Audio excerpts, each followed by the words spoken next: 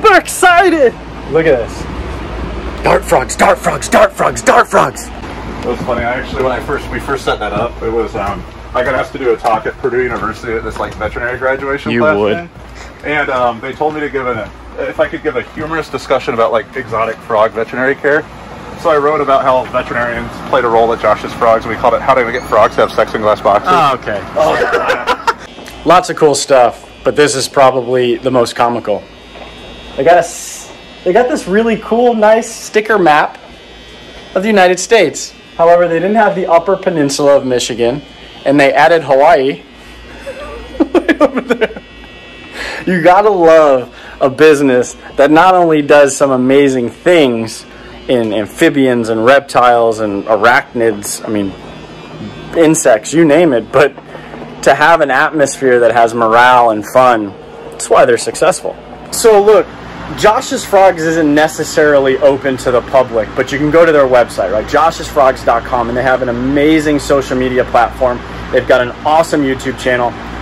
But what you don't usually see is how they do things from within. And I'm not talking about what they're selling and how much is going out. That's irrelevant, because it's how they're doing it, how they orchestrate a fantastic team with super, super talented people, and just raising, breeding, and even sometimes not even selling some amazing species just for the prolification, so that we're not removing it from the wild.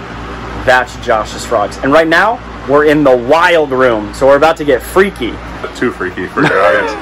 Hope these frogs can get freaky though. So this is our wild caught tinctorius room. All the dart frogs in here are wild caught.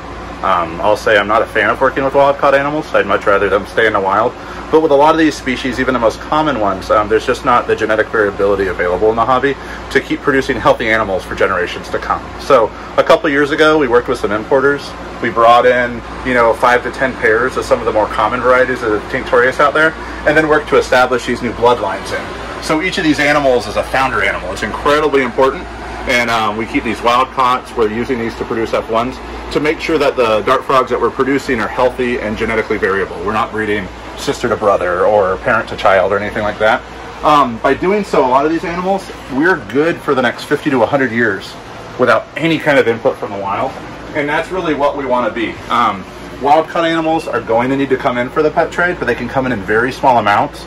They can come in and receive excellent veterinary care in a situation like this and be used and acclimated to produce a lot of babies. This room produced about 4,000 babies last year.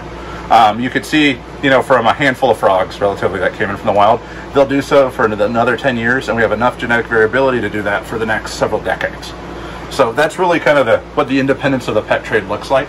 I think we can be a lot more humane about managing what we have and using those resources a lot more carefully, so the animals in the wild more or less can stay in the wild, and then we can still enjoy some really healthy, vibrant, exotic pet animals that we know and love. So check this out. Toads need love too. We were just in a wild dart frog room, but these are albino fire belly? Those are albino, they're Bombina variegata. So what did you just say? They're Bombina variegata, so they're European fire bellies or yellow-bellied toads. Another variety we're working with, we brought some over from Europe to kind of help establish in the hobby. Right now, all those fire bellies you see in pet stores, almost all of them are wild caught. So we're captive breeding those here, and then we're also working with different species and different morphs that we think might be a little bit more desirable. Customers might like them a little bit more to try to compete directly with those wild caught imports too. Well, sweet. So they go from breeding in these, 15, I see 20, I see some tall Exoterra. You're breeding, and then they go here? Well, they breed, and then they go into our next room, which is actually the tadpole room normally. So we jumped a step. Yeah, so we jumped a step. So we do those, and then generally, depending on the species, we'll raise the offspring out in an area. Fan of organizing stuff like a kitchen, where there's like a flow, so you don't have to worry about contamination. The thing is, because of space limitations, we've kind of had to backtrack on some of that. So where my biosecurity is right now versus where I want it to be isn't exactly on par. But at least with a new facility and stuff, we're going to be able to build something inside from the ground up. Tadpoles! This is our tadpole room. So all of our tree frog and toad tadpoles can be raised communally. So like these lemur tree frogs or smooth-sided toads, red-eyed tree frogs, they're in big groups over here. And then our dart frog tadpoles are on the other side. This is actually the low part of the year. And they're actually cannibalistic. So we raise them individually. So in each gray bin, there's a dozen cups with a dozen little tadpoles. And they're raised out that way. So it's pretty crazy. No, this is, I don't know. This is really hard to catch on scale for anything, but everybody always has this predetermined thought of how things are supposed to be done. When did Josh's Frogs start? It started in the early 2000s, so we officially incorporated in 2004. So 2004, officially incorporated, right? This is a work in progress all the time, but there's one thing that has always stayed true, and that was the best possible care to get the best possible data so that you knew exactly what was happening with that animal so that you can continue to have a solid, healthy species for years to come. And I'm not just talking 5-10 years from now. Josh's Frogs plan sounds like 100 years? Yeah, 100. We whenever we bring a project on, I will not work it unless I can keep it viable for at least 2 decades. And after we've established it, we make sure there's a market for those animals and that there's something that should be kept as a pet. You know, they meet the requirements as far as ease of care. We push it out to at least 50 years. So we want to be around for a long time. We love what we do. We wouldn't be doing anything else, and we're working to get better at it every day. And for those that are so invested on keeping their even breeding aquariums, so if you're watching this and you're like, oh, I don't like frogs, man, but you love fish. If you go back to some earlier videos, green water is fantastic for breeding. It is just absolutely perfect conditions for breeding, and clearly for breeding frogs and raising tadpoles. I want to see this right here. You see how that leaf is folded over? These are Phylomedusa hypochondrialis, or a tiger-leg tree frog. And so when the male and the female are on plexus, when he's getting a piggyback right on her back before she lays egg and fertilize, they actually grab this branch and they actually lay the eggs down the middle and glue it shut as a way to protect the eggs from drying out. Then when the tadpoles hatch, they release this, the kind of fluid in the eggs will dissolve some of that gel and it'll open up and it'll drop down into the water. So they're pretty cool. Wait a minute. The dude gives the female a piggyback ride? No. He gets the piggyback ride. She's doing all the work. Ladies, take note. Piggyback rides for all the dudes. How awesome is that? They use their own evolved substance to keep the leaf closed to protect their young. You're missing out on some of the most fascinating things in this world because you're too busy looking at fish. Check out some frogs. We can raise them up to adulthood in this and never like change their substrate and stuff, and they're still just as clean as if we were changing them and stressing them out all the time. So like, here we go. These are these guys are Mantellas. This is the brown ones, and so these are all captive bred. You know, and we're happy because every time we sell one of these, we tally it up at the end of the year, and then we either send supplies or a check over to Operation Misinju in Madagascar. They're based off of Indosida. In situ? Misinju. Oh, yeah. okay. If you go into our website, you can find you can search for it and it'll pop up under the blogs. But that was our first like conservation. Buy. Yeah. Buy. If you're interested in frogs, it's perfect because they're donating back to the natural habitat. It doesn't get much better than that. Yeah, we're firm believers in conservation through commercialization. If we can do a good enough job producing it here, there's no need for it to come from out there, and then it could stay put, and we can have these animals preserved in the wild, and we can enjoy them in our hobby. That's indirect conservation. We're also trying to pair everything we do with direct conservation. So like, this is the first year we launched what we call our amphibian conservation grants. Dart Frogs did well enough last year that we're donating $2,500 to sponsor actual conservation projects or research that directly helps in situ conservation of amphibians around the world. So you can go on the website and actually put applications in right now through the end of April. And then by early June, we'll select people. It's 3 $500 grants and then one $1,000 grant. And that one winner will also be paying to have them present their project and their material at a reptile and amphibian educational conference too, and pay all their travel expenses. That's awesome. Yeah, it's really cool. It's a good chance to kind of, the success we see here, get that directly linked to success out there. And that's really what we want to do at the end of the day. Everywhere you turn, it's a ribbit, ribbit, ribbit. She's actually, this is our big female Malaysian leaf frog, but she's actually at an outreach today at MSU.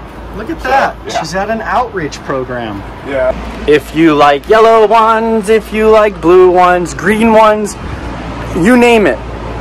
You want some really cool super blue Aratus, you want Dendrobate tinctorius yellowback, you want Patricia, you want Vanessa, I mean, maybe we can create one that's named LaFonda. We don't know. We're not there yet. But what I know is Josh's Frogs does some really cool stuff with, I mean, some dart frogs that I've never seen in person. I've never seen at a zoo. I've never seen at a reptile show. None of it. And they're all here. How many species of dart frog do you have? If we consider morphs, so different populations in the wild. I was just corrected. We're looking at about 130. 130. How many, do you know roughly how many there are? Total? Yeah. It has to be in the probably 300 to 400s. So quite 120 is not too shabby. Most dart frogs are actually fairly cryptic in color. They want to blend in. They don't want to stand out. So there's a lot of animals that are browns and blacks and stuff like that, which there's not a lot of demand for. So we tend to work with the more colorful varieties and ones that are better to like kind of start out with. So tinctorius, leucomelis. Yeah, and that totally makes sense. I mean, I'm looking here. Like the old system, we have lovely notes. You know, right? How many are in there? What they are? Notes to the other keepers. You know, as a hobbyist, you're working with, you know, a big hobbyist might be working with 30 or 40 tanks. I know those animals well. Here we have hundreds of tanks, and then we have you know, a set number of employees. So we're always trying to figure out how to get communication better. So all the newer tags, they actually have what's called an NFC chip. It's a little chip where you'll be able to hold an Android device up to, and it's a little wireless Apple chip. Apple uses it with Apple Pay, so we can't get the reader to work so far. So. Sorry, folks. Sorry, we're all Google. We're mostly Google phone people here for tech for this. So every employee here has a Nexus tablet that we use for task management and everything. But they can scan the data, and it'll pop up with a Google form that'll allow them to put in, like, if they witness an animal skinny, or if they pulled eggs, how many eggs are there. So we pull all of that data. Anything urgent is automatically alerted via email. The manager is aware of it, so they can check in on it if that animal needs urgent care or anything. NFC technology inside a dart frog room with 120 species, monitoring all of the things. When I say all of the things, I mean all of the things. I'm talking feeding schedule, the way they look, how many, just eggs that were dropped. Think about this. Successful and paying attention to the detail. And that's one of the key things when you're raising, breeding, and ultimately sustaining and then selling amazing creatures. You have to pay attention to the details. And you'll notice somebody may go, well, those tanks look pretty dirty. Well, guess what?